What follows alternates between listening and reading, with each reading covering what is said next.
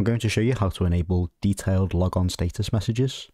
By default, when you log into a workstation, it shows you the welcome logon message while it's logging in.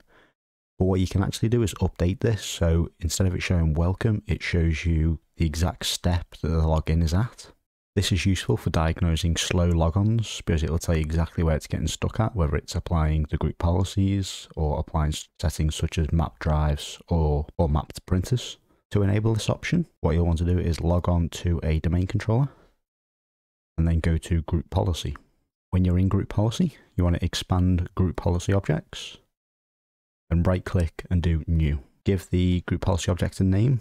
For this one, I'm just going to call it detailed logon message and then OK.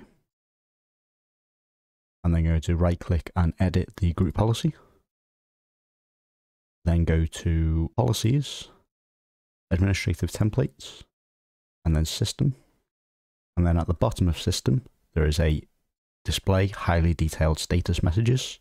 This might be called something else along lines of verbose logon messages, but in the latest version of the group policy files, it should be called highly detailed status messages.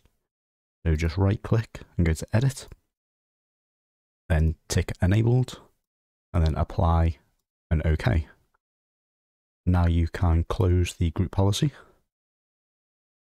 Then go to the domain where you want to link it, and then right click and link an existing GPO. Then select the detailed logon message.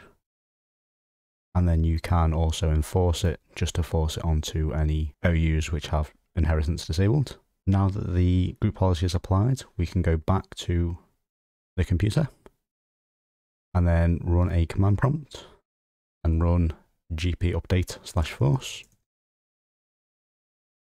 Now that the group policy has updated, we can just log off as the new policy has been downloaded, and then the next time we log on, it should give us the detailed logon statuses.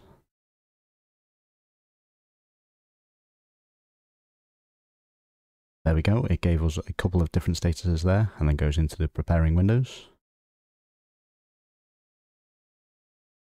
And that's how you enable detailed logon status messages to just make logons a bit easier to diagnose if they're ever running slowly.